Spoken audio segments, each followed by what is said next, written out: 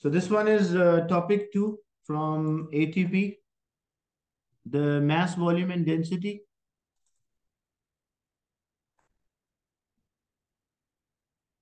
These are the key points which you should remember before solving this exercise. You all have the hard copy, so use a hard copy. The class is carrying out an experiment to determine the density of a glass. Each student has a test tube as shown in figure 2.1. You have to measure the length. You have to use your ruler or the scale, measure the length and tell what is the answer. And measure the thickness of this, the external diameter. Use your ruler or the scale and measure the length first. Your length might be different from the actual value because the paper size, as in exam, you don't have A4. So your paper size will have a different width as compared to exam paper. That's why when you will measure the length, it may not match with a marking scheme. So what is the length of this test tube? How much, what's the total length of this test tube? Using a scale or a ruler, measure this. It's coming out 12 centimeter, okay? But if it's for you, it's coming out 12 centimeter. That's correct because you will write 12 centimeter here. Yeah, for if 12 centimeter, so you will write 12 centimeter. But the marking scheme answer for this one, because as I mentioned, the measurement answer may not be same as the marking scheme. The marking scheme answer for this one is 14.7 centimeter.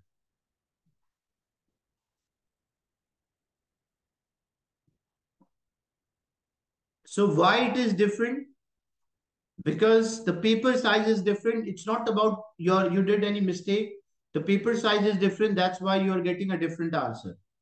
So it's not an issue at all. You just measure according to the length and you write the answer. So this one is for you, it's 12, so write 12. But I will write the marking scheme answer, which is 14.7.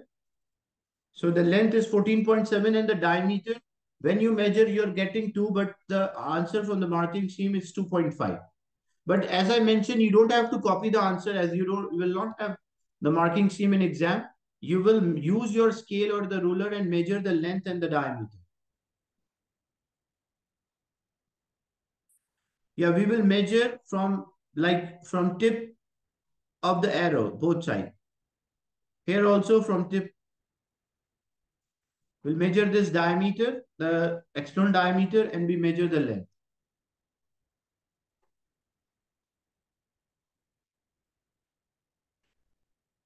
A student used 2 wooden blocks to help him out to measure the diameter of a test tube. Describe his method. You may draw a diagram, include one precaution to ensure that the values of a diameter are reliable as possible. So how we can measure the external diameter by using the 2 wooden blocks. So what we should do? Anyone? If I want to measure a diameter, the external diameter, thickness of the tube, thickness of or diameter of a sphere. Yeah, that's good. So what we do, we will place this test tube. So what we simply do, like these are like this is a test tube. You're looking from the side way, or you can also draw a test tube in this manner.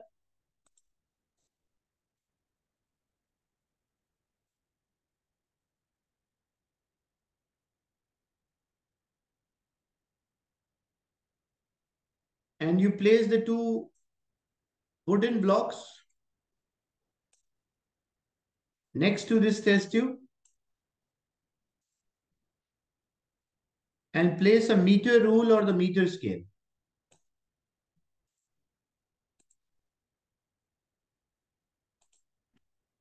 And we will measure the diameter, the external diameter of this test tube. That's how 2 wooden blocks can be used. And whenever you draw any diagram, it should be labeled.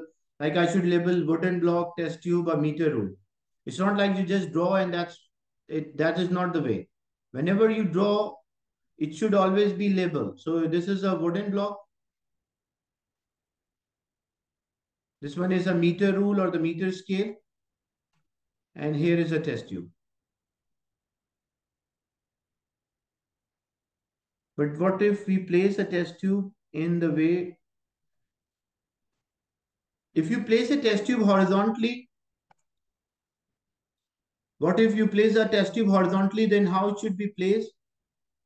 Like if this is a first wooden block, so this is the first wooden block, then the second wooden block, and then you should place a scale or the ruler, the meter rule next to this.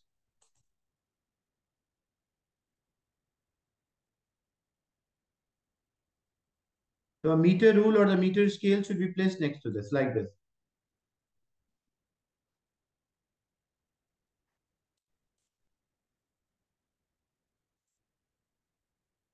But it won't be accurate because the thing is, it will be difficult to keep the wooden block on the test tube. Like the sister, like if one wooden block is at the bottom, then test tube, and then you place another wooden block at the at the top, it won't be that accurate as compared to when you place it vertical. Then how we can make the results are reliable as possible? So we should avoid a parallax error. We should look perpendicular, and we should repeat the experiment. Like it's not like only one, avoid parallax error and repeat the experiment.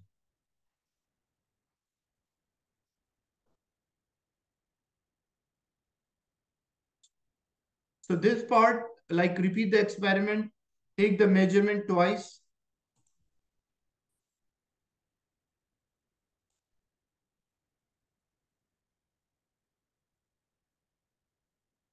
And we'll take the measurement at least twice.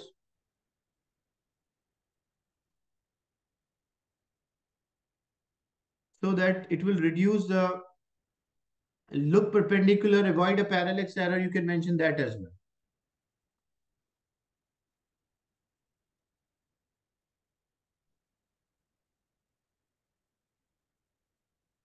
The next one, in paper 6, you don't have to memorize any formula. The formulas will be given. You just have to use them to get the answer. Assume that the test tube is approximately cylinder. Calculate a value for the external volume. So how to get the external volume? So external volume dimension, it is pi d square L by 4. The value of the pi is fixed, 3.14. What about d? D is the diameter which we get in the first one, that was 2.5. So 2.5 square multiplied by length. What is the length of the test tube? The length of the test tube was 14.7. I'm using the values from the mark scheme. So length is 14.7 and divided by 4. So when you simplify, what's the answer for this? What is the external volume of this test tube?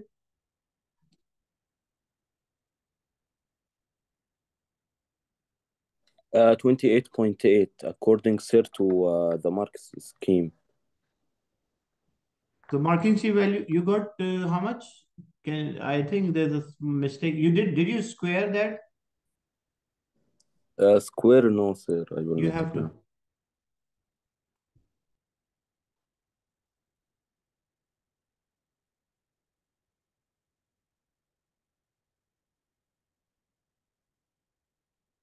Yeah, what's 72.1. 72.1. So 72 centimeter cube. Then moving on to the next part. The test tube is completely filled with the water. So what we did, we took this test tube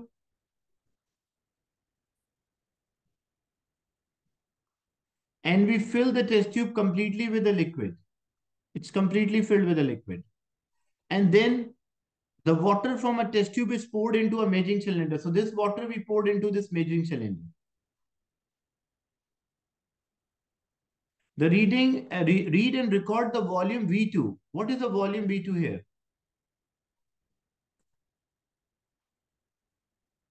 What is the volume V2? So when you check, there are like example 24, between 20 and 40, there are 10 lines. So each line is representing 2.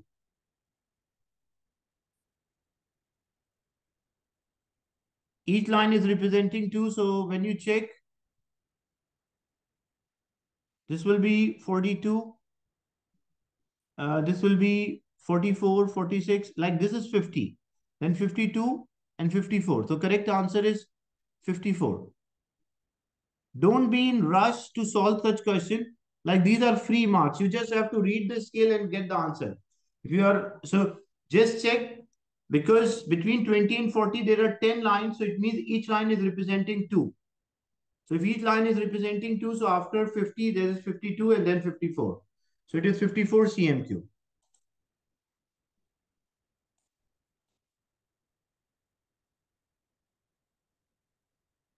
So this was 54 centimeter cube. Then describe how would you read the measuring cylinder to obtain a reliable value of the volume of water. You may add to figure 2.2 to illustrate your explanation. So whenever we are reading a measuring cylinder, we should always look perpendicular. So you can also draw an eye here, and we should always look perpendicular on 90-degree. So look perpendicular and read the bottom of the meniscus. That is always the important part, that you should, to avoid a parallax error,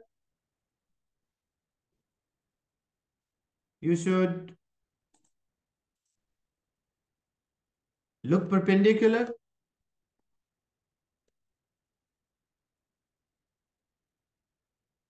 Even you should read from the side of the scale or marking, and read the bottom of the meniscus.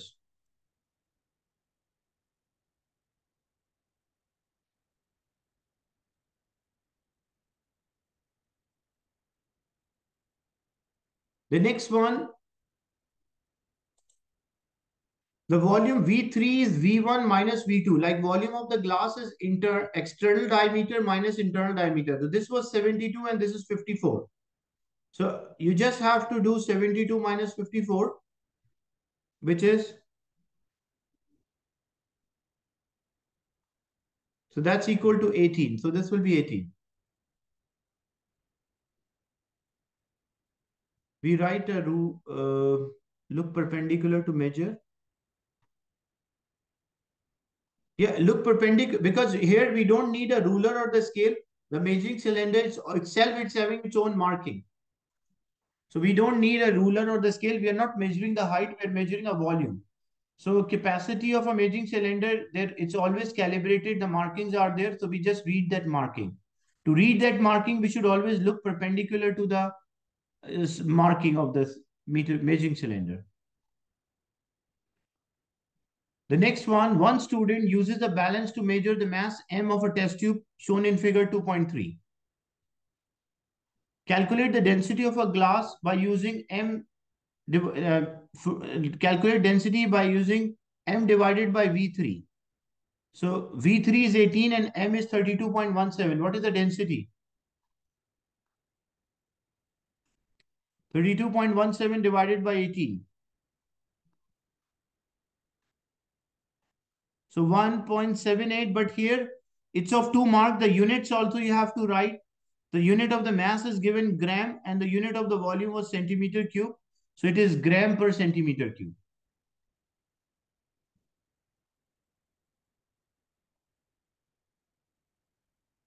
Other student using a balance which only measure to the nearest gram.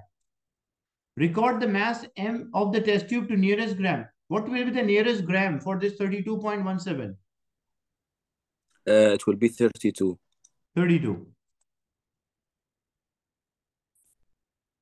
Not, we don't have to round off the density. We have to round off the mass, because the student used a balance So the mass should be 32. The answer, because we need the mass here, that's why it is 32.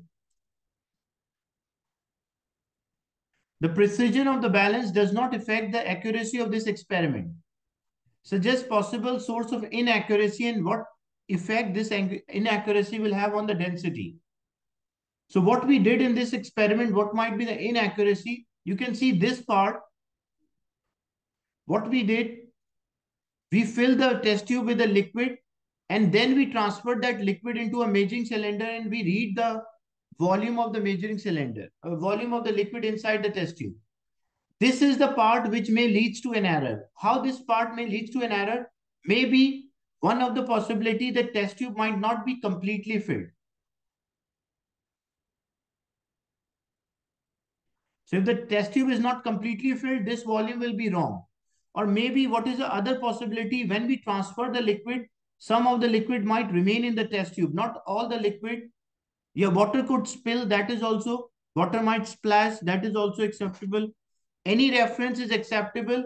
Like some of the water may remain. Some of the water may remain in the test tube.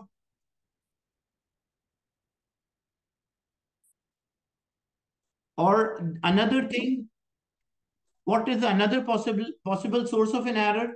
As student measure the mass here, you can see student measure the mass of the test tube. So there might be some water in the test tube, so this mass won't be accurate. So what are the possible sources of the errors?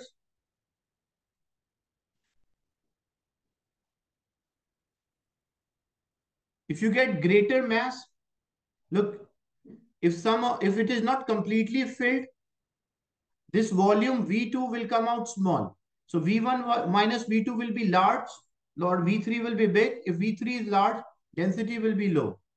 So the test tube, the one of the possibility,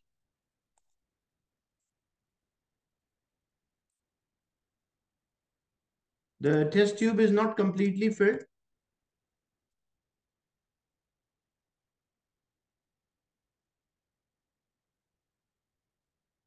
As a result, the V2 will be small,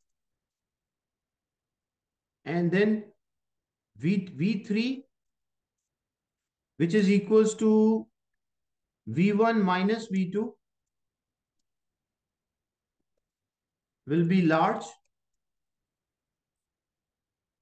And if V3 volume is large, the density will be lower.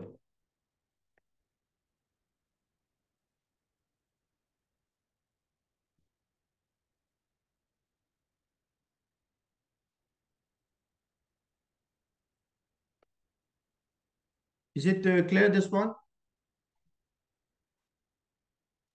Yes, sir, clear.